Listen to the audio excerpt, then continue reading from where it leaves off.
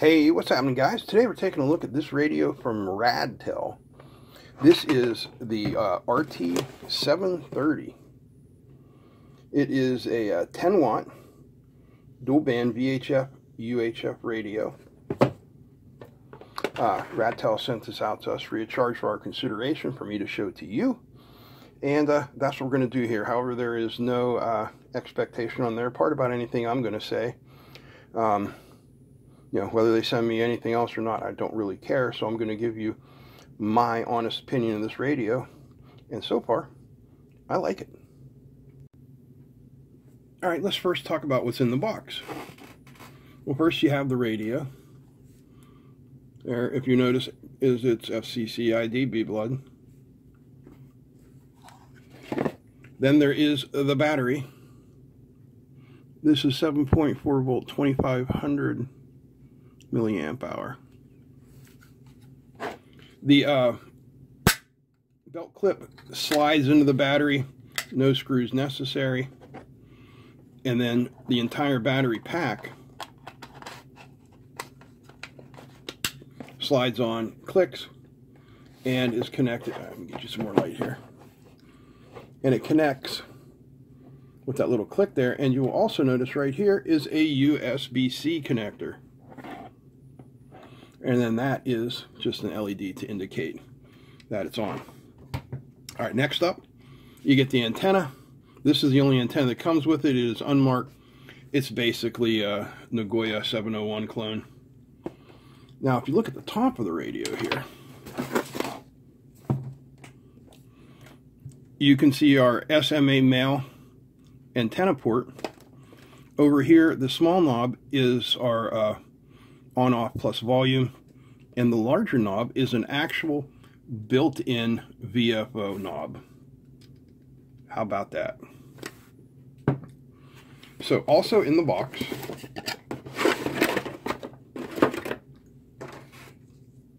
is a nicely done little manual.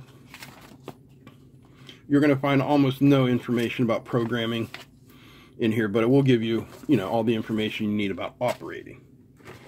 Also included is a stand charger with built-in AC. That's new. Haven't seen one of them around. And you get a nice wrist strap. All right, so taking a look at the screen and front panel is going to tell you a couple things. Number one, it is dual watch. That's what this little this little mountain looking thing in there is. Dual watch. It is dual watch crossband or same band. Very nice. And to go with the dual watch, you also have 2 PTT switches and 2 programmable switches. This switch down here on the bottom, a quick press takes you to your weather frequencies, which you can scroll through with the lovely VFO knob. Press and hold. That kills your squelch.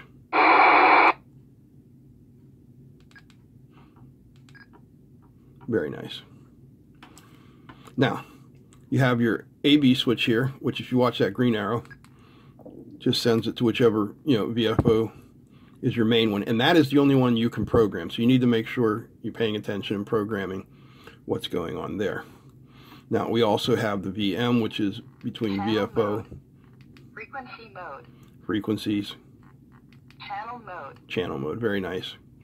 And then we also have our menu, and you see we can go through all those options there.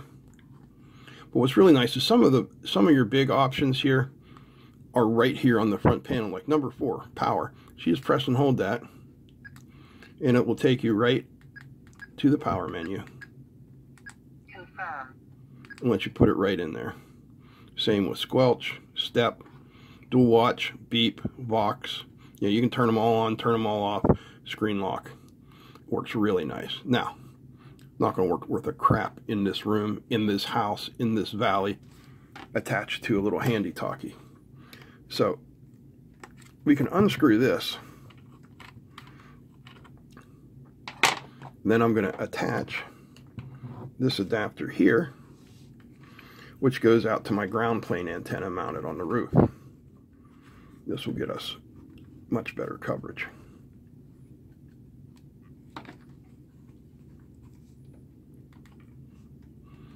All right, let's see here if we can reach these repeaters. WW8PR, testing, testing, testing. We reached that one. That one is about 10 miles away across the river in West Virginia. Now let's go down here to B. That's on the national calling frequency. I'm going to change that. 2, 3, 4.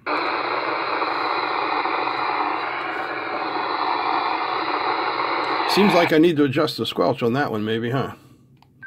WW8PR is testing at this time.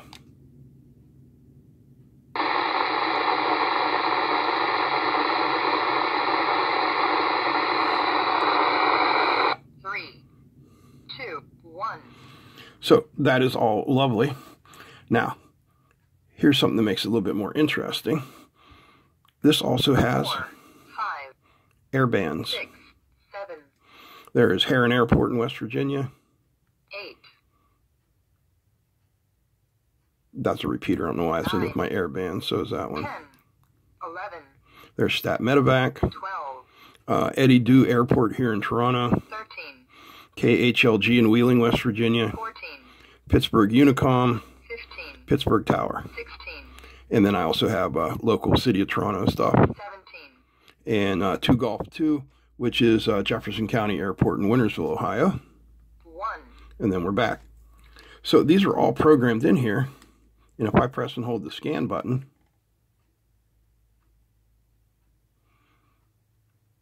you can see we're scanning right through them down there.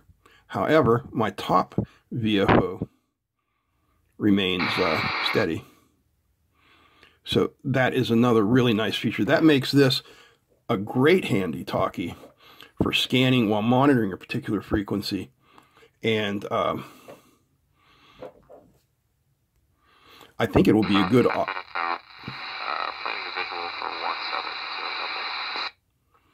It would probably be a great handy talkie for satellite work. However, I have no experience in satellite work and can't really recommend one way or another regarding it. All right, we are going to do a quick and dirty spurious emission test. I'm going to be using this nice little RF sample box that B-Blood made for me. So let's get you back on picture here. Now there's a little bit of noise right there. You can see it there as well, so ignore those. Those are not us. WW8 PR testing 1 2 1 2 1 2 1 2 1 2. All right, so you can see we are at minus 47 dB, and if we come over here to this first or second harmonic rather, minus 51.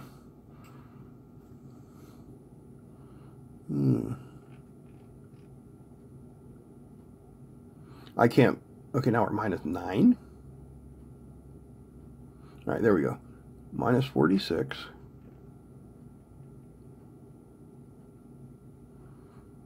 Minus, it's going up to minus 80, so it's very close. I don't have sensitive enough equipment right here to do the complete testing, but in this quick and dirty testing, I would say it is FCC safe. So programming this thing by hand is just like any other handy talkie. Menu. You know, you're just going to come down through here and you're going to find your options. Like, you know, I hit the wrong button here. Try this again. Menu. Okay. There we go. So we can come scroll down through here. Yeah, you're going to have to set your step for a repeater. These are your tones. Scramble. Not legal in the United States.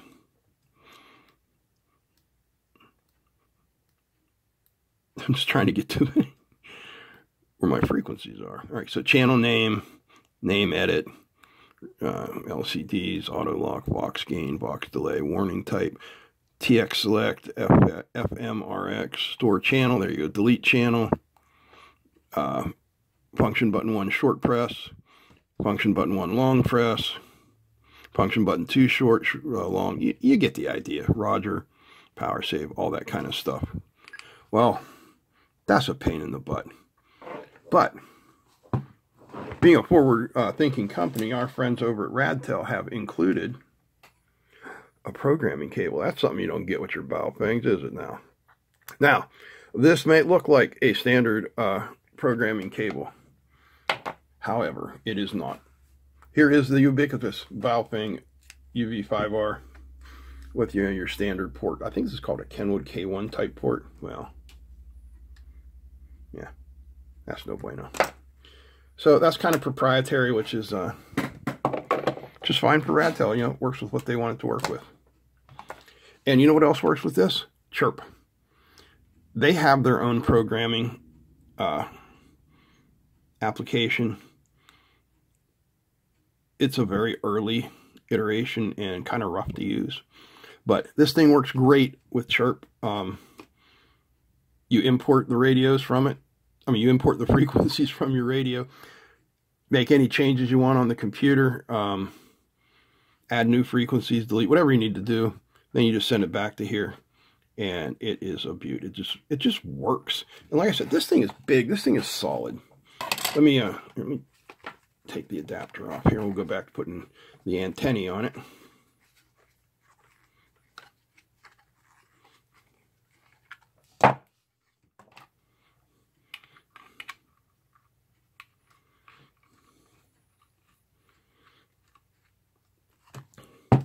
And where's the Baofeng? I'll set it next to it so you guys can get an idea of the size difference.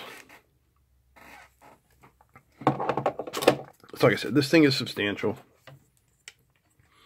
From the tip of the VFO, we're looking at about 155 millimeters. Width, from its widest point, about 65 millimeters. And depth with the belt clip, it looks like about 48. Without the belt clip, it's like about 38. So like I said, this feels good. I like it. So that's about everything I can tell you about the Radtel RT-730 today. It seems to be a nice radio. It's affordable at $49. Not going to break the bank. It is supposedly IP67 waterproof, so you know, if you like to snorkel with your radios, that's probably a good thing. The antenna that comes with it, what's it say on the end here? You can kind of read that. It says FM 136 to 174, 400 to 520. Handy-talkie antennas are by definition compromised antennas. You know, 2 meters. This is what, 18 inches? You have to compromise, but that's what it is with HTs. They're all like that. You're not going to find a perfectly matched antenna unless you know, have an 8-foot telescoping whip sticking off the top of your handy-talkie, in which case, go for it. But all right, guys, I hope you enjoyed this. If you did, give me a thumbs up. Feel free to comment, share, and don't forget to subscribe. Again, a big thanks to Radtel and a big thanks to you guys for watching. That's it. I'm out. Peace.